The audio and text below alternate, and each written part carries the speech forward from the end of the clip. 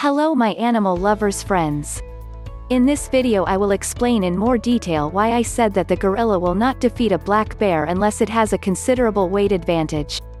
I have read all your comments, and I decided that it would be good to explain some aspects in more detail, especially because many of these rules will apply to other confrontations between a carnivorous animal and one that feeds in particular with plants and does not have to hunt. For example, in the next episode we will analyze a possible fight to the death between Eurasian lynx and Chacma baboon, and these details will help us. As I mentioned in the last episode, it is almost impossible to calculate an average weight of an adult male black bear, compared to the entire population. But, there are some studies that have tried to estimate their average weight in several North American states. Thus, the highest value was established as belonging to specimens from the Lake Tahoe region, Nevada. According to these studies, adult male black bears in this region would weigh an average of 304 pounds or 138 kilograms. We already know that an adult male gorilla weighs an average of 460 pounds or 210 kilograms. So, because the average weight of a gorilla is more than 25% higher than the weight of a black bear, we can say, in general, even by my criteria, that the gorilla will win this fight. But we know that in extremely rare cases, a black bear can reach an incredible weight of 1,100 pounds or 500 kilograms. That is why it seemed fair to me to analyze the situation in which the two fighters would have equal weights. I concluded that in this situation the black bear is the favorite, and most of you did not agree with that. So I will explain to you why I came to that conclusion. As you know, in the real world prey is always more likely to escape, either by fleeing or by intimidating and discouraging the aggressor from attacking it. But in our hypothetical fights, as I tell you every time, we start from the hypothesis that the two animals accept the fight and are equally motivated to kill their opponent. Here it is no longer enough to show your fangs or punch yourself in the chest, you need to know how to kill your opponent. For this reason, predators will always have a huge advantage over other animals that are not used to hunt, and fight only when they have to defend themselves. A predator knows where and when to hit his opponent to kill him as soon as possible. An animal that hunts at most ants, no matter how strong and intelligent, will not be able to survive face-to-face with a natural-born killer, experienced and armed as such, unless it has another considerable advantage. For example, it is much larger. From the videos I've made so far and from your comments, I realized that there are some animals whose qualities are overrated. I will not name them all now, because I do not want to annoy even more people, but I will still tell you that the gorilla is one of them. It is easy to understand why people are fascinated by gorillas.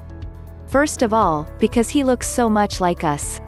Secondly, because movies, books and cartoons like King Kong and Tarzan have fed our imaginations since we were children. But we have to differentiate between fantasy and reality. And in reality, gorillas are gentle, social animals that are peaceful most of the time.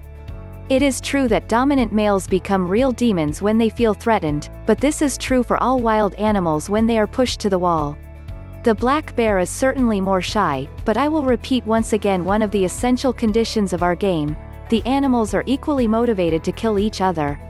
We must always remember the premises from which we started, because you cannot referee a match whose rules you do not know.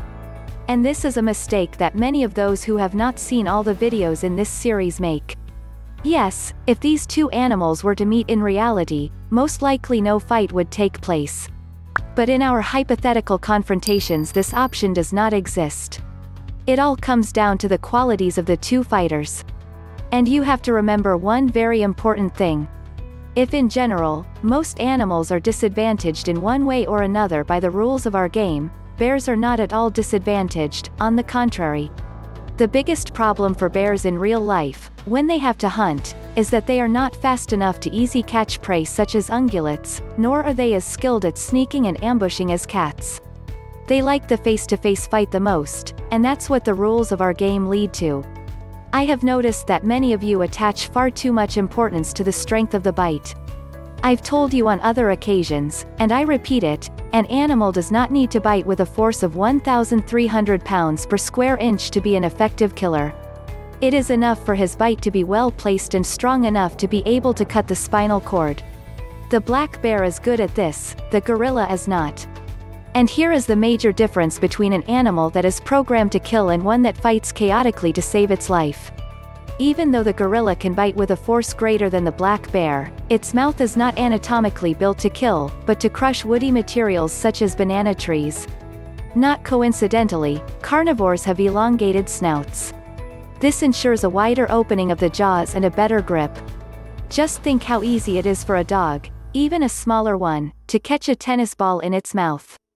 Now, try the same thing, even if you are 4 to 5 heavier and bigger than him. It is true that your mouth is not the size of a gorilla's, but the dog's mouth is not the size of a black bear's, so you got the idea. Besides the fact that the gorilla cannot have a bite as precise and effective as that of a bear, it will have to fight closely with an animal that holds 5 knives in each hand. Just look at what these cars look like after some black bears decided to look for something to eat in them. The gorilla has opposable fingers and is probably stronger than the black bear at the same size. But do you think he will succeed in winning against such an opponent by trying to strangle him or punching him? I can't believe that. Some have also suggested that the gorilla could use a stick to hit the bear. The truth is that although some captive specimens have proven that they can sometimes use tools imitating humans, this behavior is an exception rather than a natural thing. Gorillas do not use tools as often as chimpanzees, and in addition, to be effective with such a weapon requires a degree of skill that these animals do not have. So, these are the main arguments in support of the verdict I gave to this fight. Of course, there are many other aspects that matter, but we will talk about those another time. I hope that these clarifications will make you see things from other perspectives.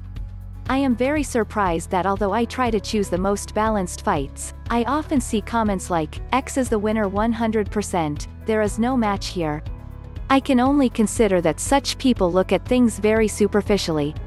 I know it would be easier for me to talk to you for 10 to 15 minutes about 2 animals, and at the end to tell you, it's a very hard fight, you decide the winner, as I saw that it is practiced on other channels even in the case very unbalanced fights like, gorilla versus grizzly bear.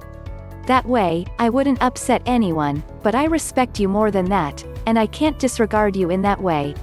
So, I hope you think hard about what I told you in this video and please tell me your opinions in the comments.